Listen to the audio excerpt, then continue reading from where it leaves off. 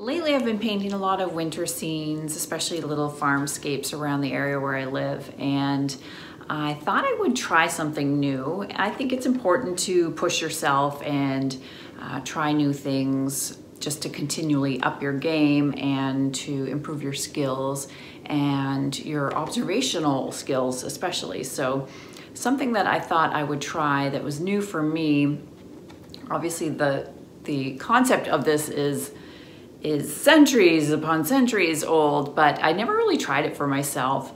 And that is to just simply paint, in this case in watercolor, just using 3 colors. And it's my take on primary colors. So red, blue, and yellow, your primary colors. And this is the scene that I came up with.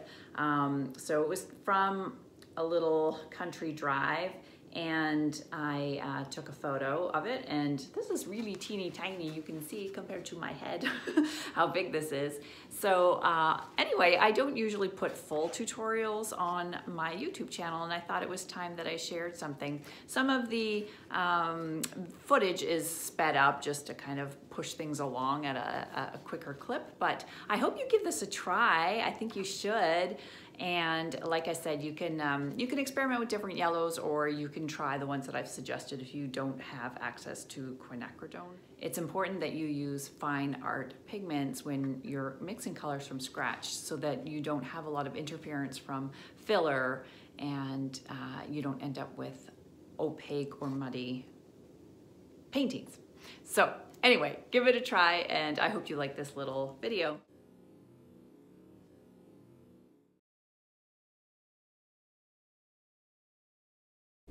For full tutorials, visit crystalbeshara.com/shop videos. Here we go.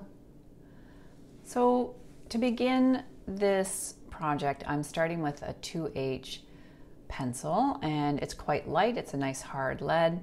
I'm using 140-pound cold pressed paper, and it's mounted in a block, so it's glued on all 4 sides, so I don't have to stretch my paper. The colors we're using are Phthalo Blue, Alizarin Crimson, and in this case, Quinacridone Gold is going to serve as my so-called yellow color, but you can use raw sienna or try Indian yellow. I'm going to make a violet out of the red and blue mixture, and then I'm going to make a deep gray using all 3 colors. Apply pale washes of the raw sienna and a little bit of the alizarin crimson to give that golden hour glow. I'm going to let that layer dry, or you can speed things up by blow drying it dry with a blow dryer. This will help to stabilize the layer. You're going to need synthetic brushes for your masking fluid. I'm using my number 6 synthetic ivory round and an ivory rigger. I like using the Pebeo drawing gum for my masking fluid. And to protect my bristles, I use a little bit of Master's brush cleaner, but any old hard bar soap will do. So first, I wet my brush, dip my brush in the soap, swipe some of the soap off, and start applying the masking fluid. It does not need to be thick in order for it to protect the pure paper or the colored areas. And I'm going to be playing with the different sides of my brush to create a dry brush effect for rougher snow, or using the tip of my brush and creating nice smooth shapes. For finer details, I'll use my rigger. So I'm trying to capture little glistening highlights that the light is hitting. The light is coming from the left side of the scene, and the barn is a little bit backlit as well. So what I'm doing here is just preserving any highlights. So there was very little pure white left in the scene at this time of day. It was more of a golden peachy glow. So that's what I'm trying to protect right now. And I like using a liner because it holds on to a lot more of the masking fluid than a short bristled brush. Of course, you can find these brushes on my website.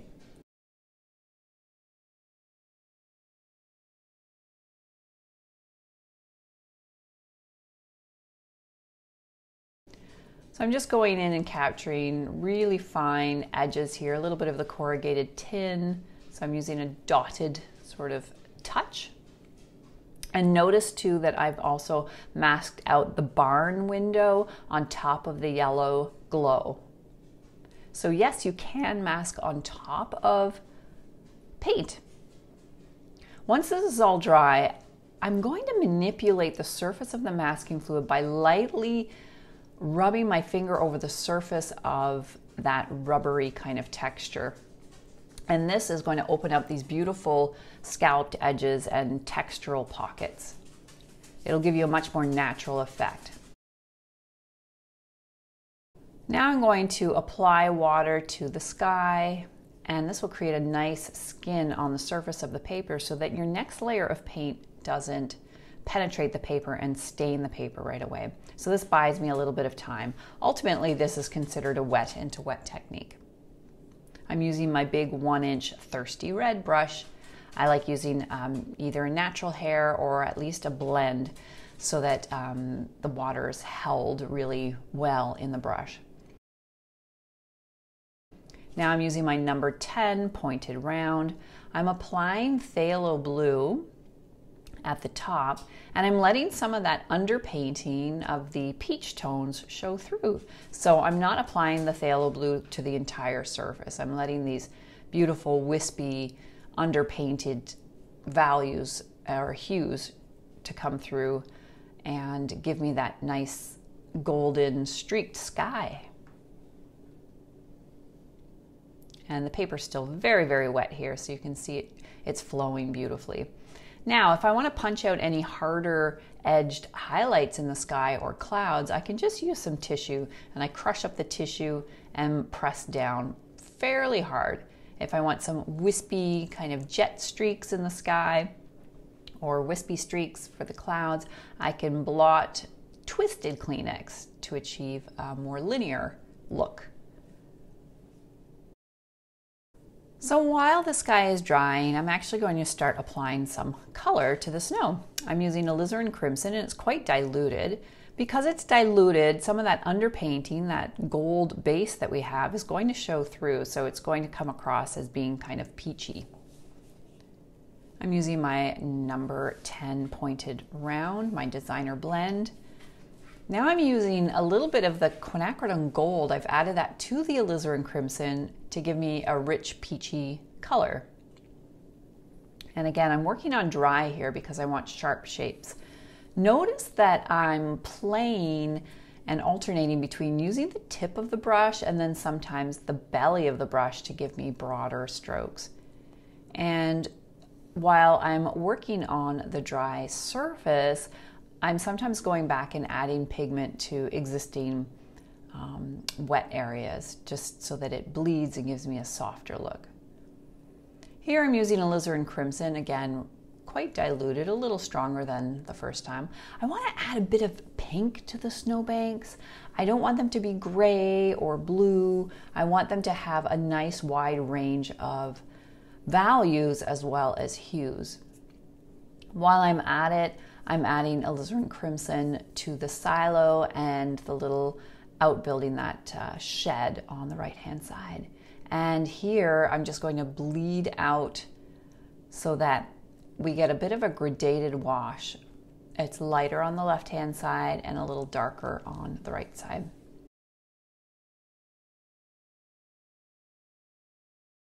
Switching to my rigger, still using the Alizarin Crimson, just kind of scribbling in a very rough shrub.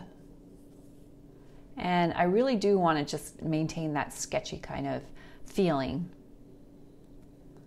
Again, while I'm at it, I'm going to sketch in some of the layers of tin on this barn. I want to keep these lines kind of broken and simple. Here I'm using a bit of Alizarin Crimson with the Phthalo Blue, which is of course red and blue, giving me a bit of a violet tone. Again, using a sketching kind of stroke. I just want things to look really natural and because of the nature of my subject matter being very rural and kind of rustic looking, I don't want any super clean, rigid lines. So I'm going to let all of this dry. Once it's dry, I'm going to re-wet the barn surface. And again, I'm using my number 10 designer blend.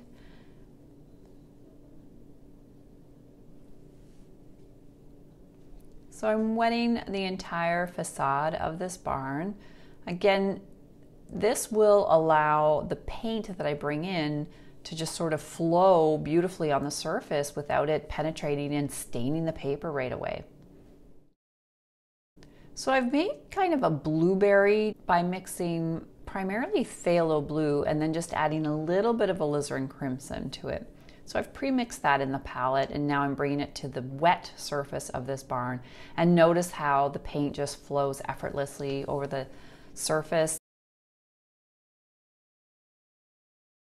And at this stage, I actually want a range of value here. So I want some lights, some darks, some mediums.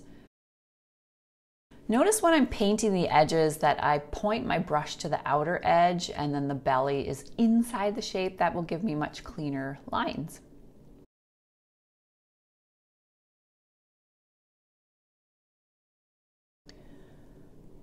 I've got a mixture of gold and alizarin crimson on my brush, and what I'm doing here is just kind of streaking it into the active paint, the wet blue that I had laid down just a moment ago.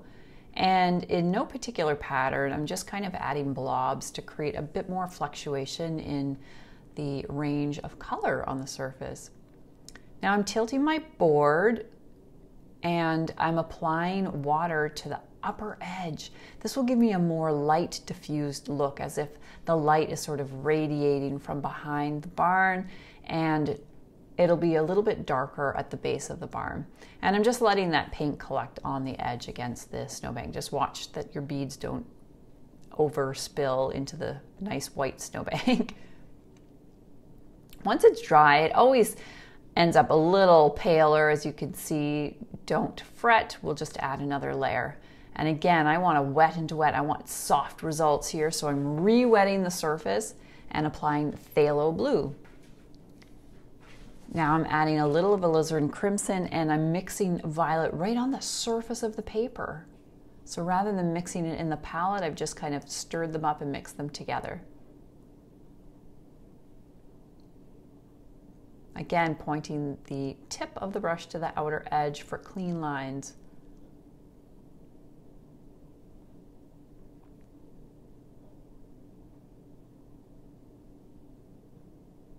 And the belly of the brush remains inside the shape. I want to work quickly here because I don't want the paint to dry for this to be streaky. I want everything to look really soft and fluid and dreamy. And notice that I'm still kind of keeping that upper portion of the barn quite pale for that light diffused look. That shed is dry, so I'm actually just doing a little bit of dry brush streaks and adding a bit of texture there. This brush is incredibly versatile because of that fine tip. It's like having 3 brushes in one, so I barely have to switch to any other brush when I'm using it. So the sky is dry, and that's going to allow me to create nice dark sharp shapes. I still have all of my masking fluid on, so just paint as though you've got nothing to worry about in terms of retaining your highlights. I'm using alizarin crimson just to create a bit more visual interest. It's like a kind of a cranberry color, alizarin crimson with maybe just a little bit of phthalo. This kind of enhances the roof line.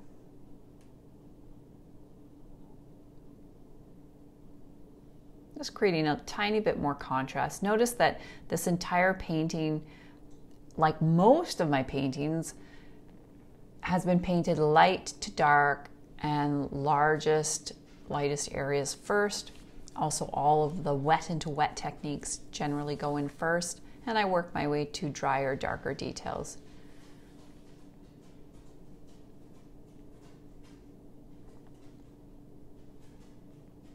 So just adding a little bit of that cranberry kind of color to the shed, and then that little mini storage, almost like a little mini silo. Once that's finished, I just let that completely dry.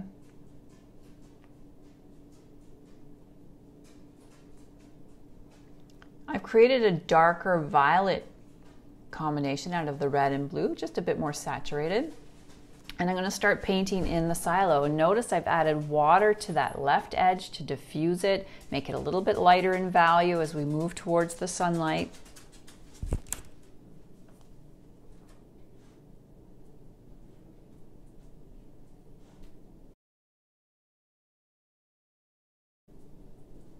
And a little bit of water to bleed out the edge to make a softer transition, using just the tip of the brush and barely any water. I don't want to flood it or I'll end up with a bloom. Let's have a look at that again. So on the edge of my paint, I bring in just a little bit of water to the very edge, very, very, very edge, just using the tip, not dragging the belly of the brush through, just the tip.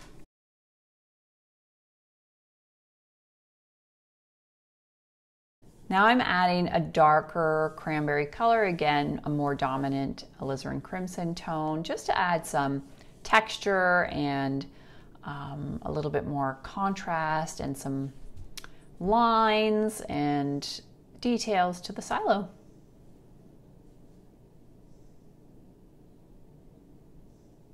And back to that darker blueberry kind of color, which is a violet with a bit more of a phthalo blue influence.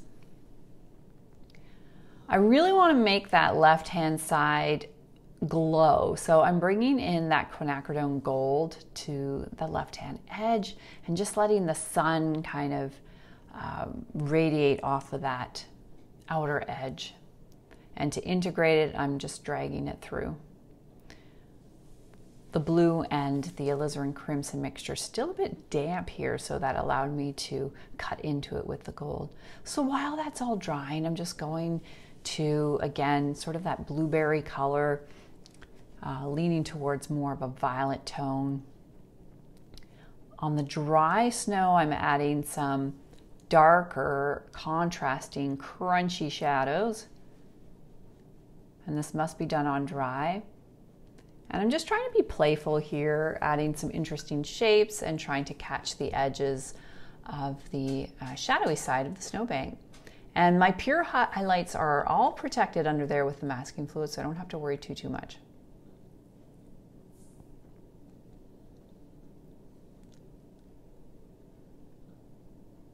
So I'm going to grab my fan brush and I'm just going to streak a little bit of that blueberry color up and through the barn to achieve a bit of a corrugated tin texture. And notice that I'm, for the most part, brushing from the base up.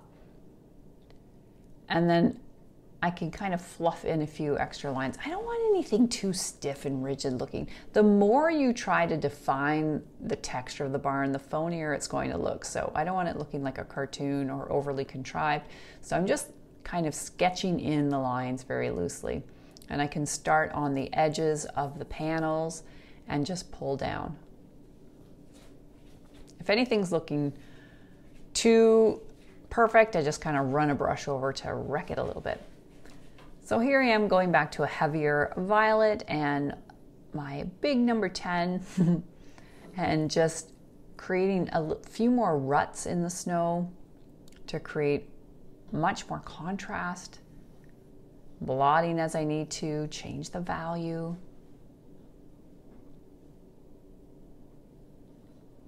At this point, I don't worry too much about the tip of the brush staying pointed. A little bit of texture is actually quite welcomed, so I can use it like a dry brush. The more value range I have in my snowbanks, the more interesting it's going to be. So not only a fluctuation of color moving from cranberry to violet to blueberry color, but also I want to change the value. So I realized that I'd like to add a little bit more to my barn at this stage just to make it a little bit more dramatic. So because I know my shapes are going to be soft and fluid, I'm pre-wetting that area once again with relatively clean water. Don't judge me, my water jars are quite dirty at this stage. This is just phthalo blue now, really setting things ablaze here and playing up the cool versus warm tones. Taking that phthalo blue right over the dry snowbanks and adding bold, bright shadows. Again, alternating between using the fatter belly of the brush and then switching to using the tip of the brush. Now it is getting a little harder to see where my highlights are at this stage, but once again, I have to trust that I've applied enough masking fluid to those areas so that it is salvageable. So I'm just dragging out, elongating some of those shadows, making the sun feel like it's a little bit closer to the horizon and creating those long, lean, golden hour shadows. Once again, to emphasize the hot and cold colors, I'm just adding an extra bit of blue to the right-hand side, which is our predominantly shadowy side, and fading out with more diluted paint or even just water on my brush.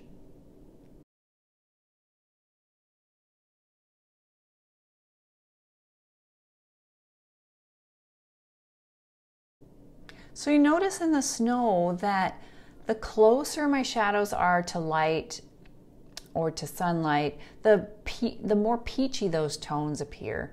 So I can use the reds and pinkier tones on the outer edges of the shadow and then cooler tones in the heart of the shadow, and certainly move to like really dark values in the deepest crevices.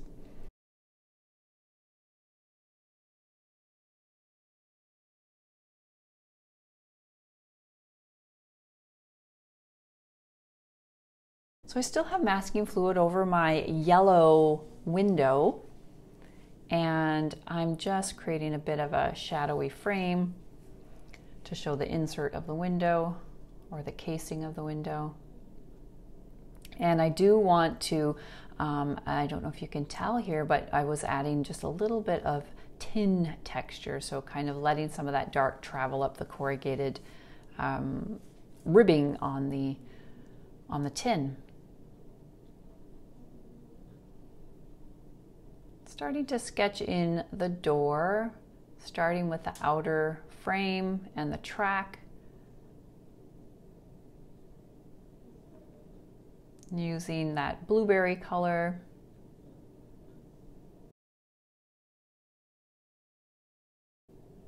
So here I'm filling it in, and then I'm adding a little water to soften or bleed out the edge just so it's not so defined. I kind of like the look of it being that lost edge. It's so important to have a variety of edges, lost and found edges. So again, I can kind of blot to clean things up or to lighten the paint. Here I'm just going in and just sort of fluffing the tissue to lighten pockets, because I don't want that door looking too blacked out and solid. So that just helped me increase the range of value in that shape. And I'll do a similar thing over here with this bigger door. Again, just dropping in the darkest colors, even going to that final gray, which is all three, the Quinacridone Gold, the Alizarin Crimson, and the Phthalo Blue. Just dropping it right in the heart of that dark space and letting the edges be a little bit lighter.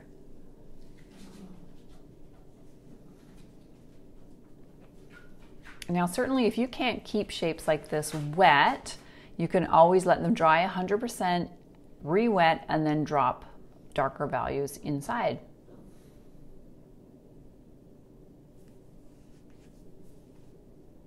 And I'm just dragging some of that paint color out And again, just increasing the range of value and texture.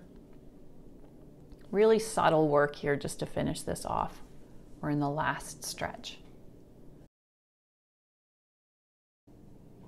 And just another glaze over top of the shed. I really want this to feel like it's in shadow, so I want to make sure that my values are accurate and my darks are as dark as they can be without being entirely black.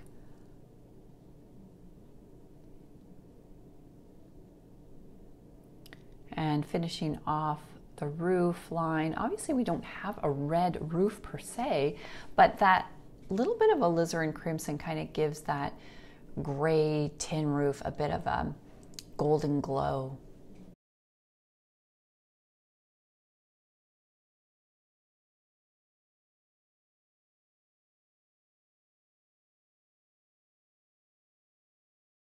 And then I can clean up the edges afterwards or bleed them out if need be.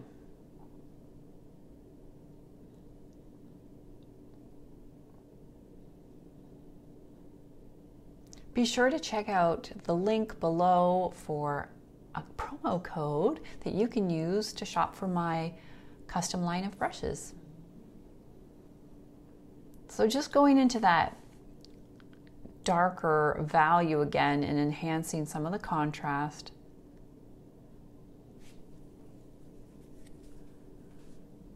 A little bit more texture using that gray tone.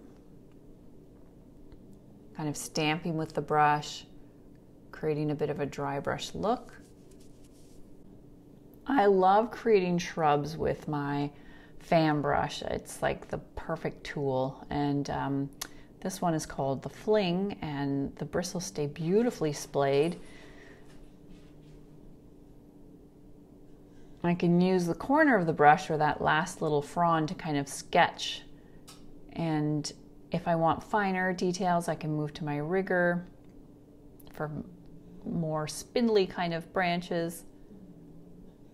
I want to keep this really sketchy, very loose, nothing too rigid here.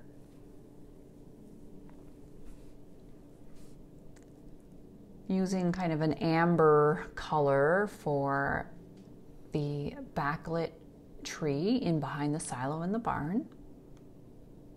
And then to soften and kind of smush these shapes together, just stamping over it with a little bit of water on my fan brush.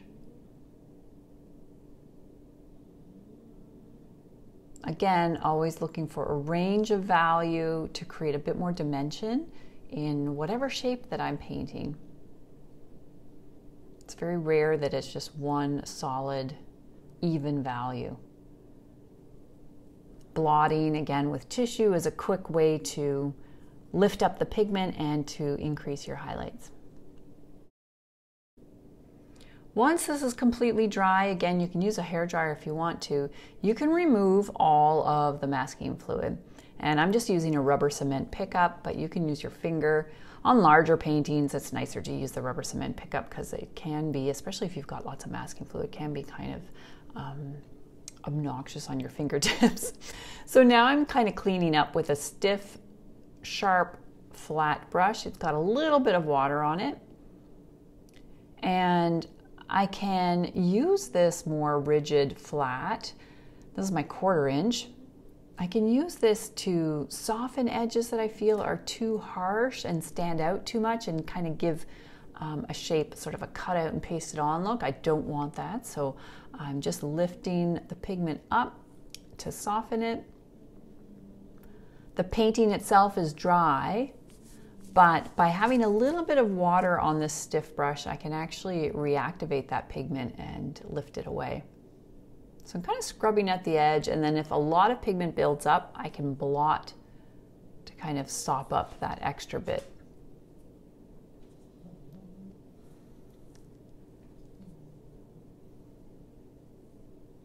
So here I'm using kind of a circular motion to scrub up the paint and soften that rounded edge on the roof of the silo. Here, once again, I want the light to feel a little bit more diffuse, so I'm just softening that edge. Sometimes the masking fluid can be a little harsh looking. It always gives you a really hard edge. So if you don't like the look of that, this is the last step. It's just taking a damp, stiff brush and scrubbing up some of those hard edges. So what happens here is I don't have paint on my brush.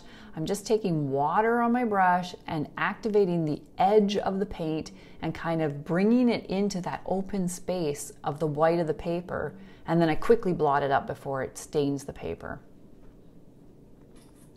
So this just gives a softer transition between the harshness of the painted shape and the brightness of that dried edge.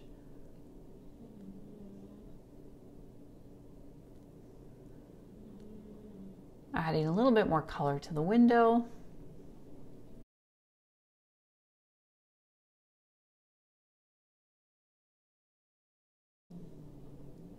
Playing up the warm and cool colors here by increasing the reflective sun that's kind of setting and creating that, again, that beautiful amber glow.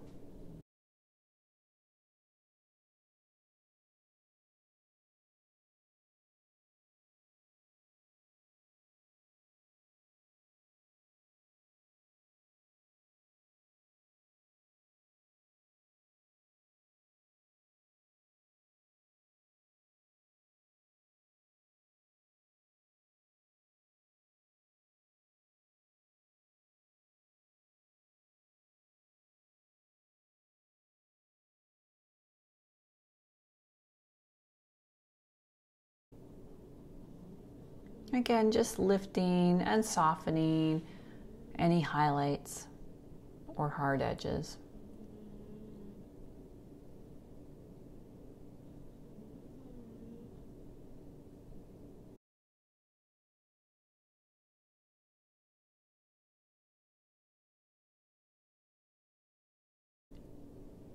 Once everything is completely dry, I can go in and, if needed, just add a few nice crispy accents. Here I'm just using that cranberry color.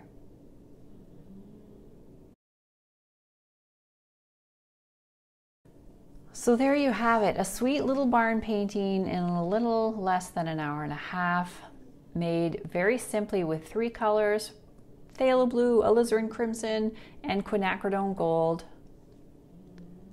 And just those 3 colors alone gave a beautiful range of value and hues.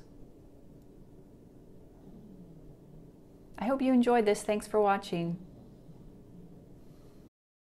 To take some of the guesswork out of your color mixing, I've created a series of color recipe cards that you can download from my website. Achieve more harmony, balance, mood, and atmosphere by using these easy-to-follow instructional cards. Learn more or download them now by clicking here.